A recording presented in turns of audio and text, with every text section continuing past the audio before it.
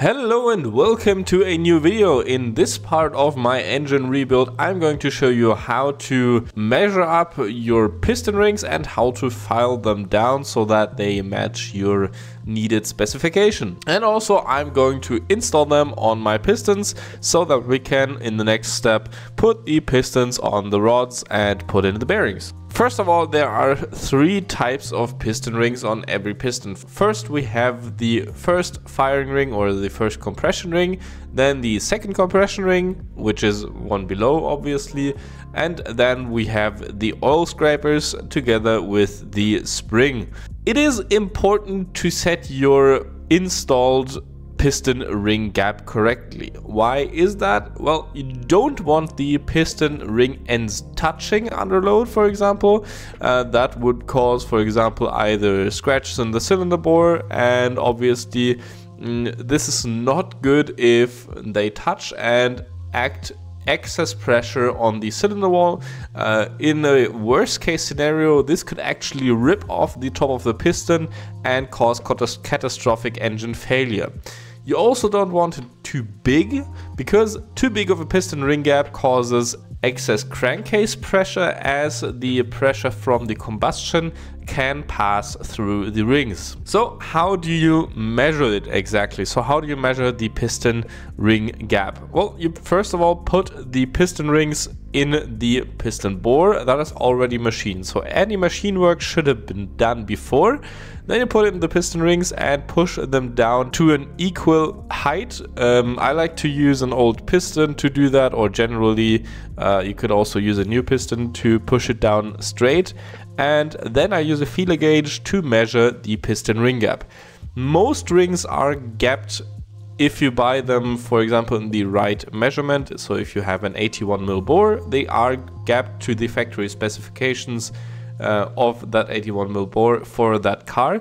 But the issue is that sometimes they actually aren't. So even if you think they are, I would still try to check the piston rings if they are measuring in at the correct spec.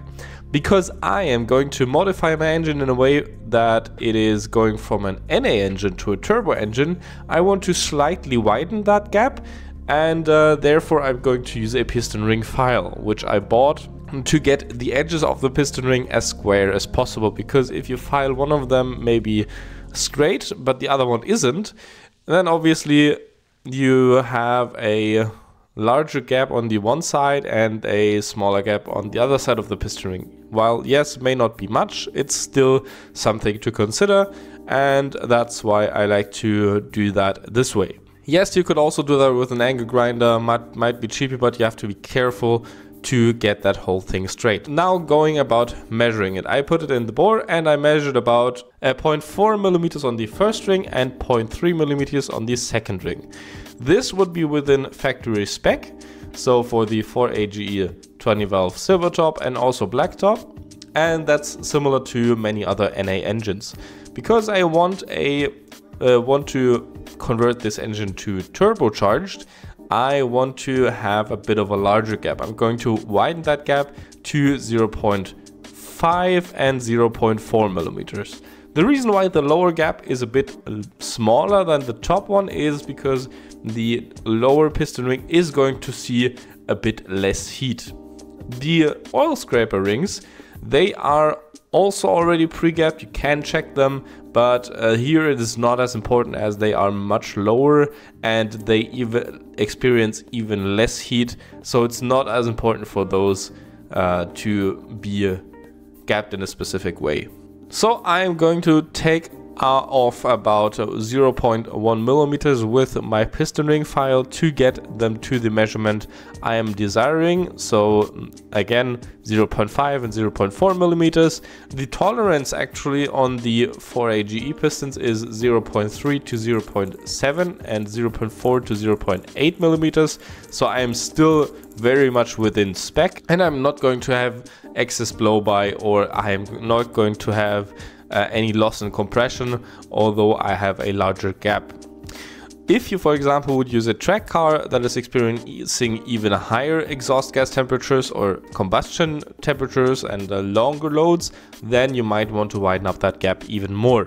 Before you are putting the rings on the pistons, make sure there are no sharp edges or sticking out corners. That's why I like to sand them down with a piece of sandpaper, but please make sure to only chamfer the edges so that they do not leave any scratches, for example, in the cylinder walls, which would be kind of bad for the engine in general. And also, don't scratch the surface of the piston rings where they contact the cylinder walls, otherwise they won't seal correctly. Going for installing those piston rings, it's pretty easy. I don't like to use a piston ring installer because it's pretty easy with those to snap the rings. So I like to use my fingers. It may hurt a bit or maybe a bit uncomfortable, but it works the best in my opinion. First of all, I put on the oil scraper spring, which butts up on the ends so that it is basically sitting flush with the ends. On that go the bottom and the top oil scraper ring. You have to put on those after the spring because otherwise they won't fit, because they sit kind of on the spring and compress the spring down. And after that you just put on both of the compression rings. So be careful though, some of these compression rings, depending on the manufacturer, they have a top and a bottom side. This depends on the manufacturer and if they are a square ring or not. Some have a chamfered edge which can go on the bottom or top, so look that up in the instructions that you have gotten with your rings.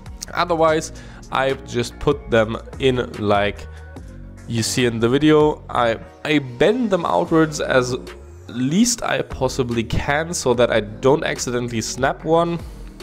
You may snap one or two if you are doing this the first time maybe, so don't worry. It happened to me also once or twice in the past or in my first few engines, but nowadays I can manage pretty well. And the second compression ring is probably the hardest to install because in this case it's the thickest also, but I'm just going to put it in the groove on one side and then just turn it around the piston to get it into the groove. And yeah, overall it's pretty easy and not that difficult. At the end you just make sure that the rings are free so that there is no binding or anything which would be an issue. And then we are ready to basically install the con rods into the piston and install everything into the engine. Once we are at that point, I will show you some other details you have to watch out for.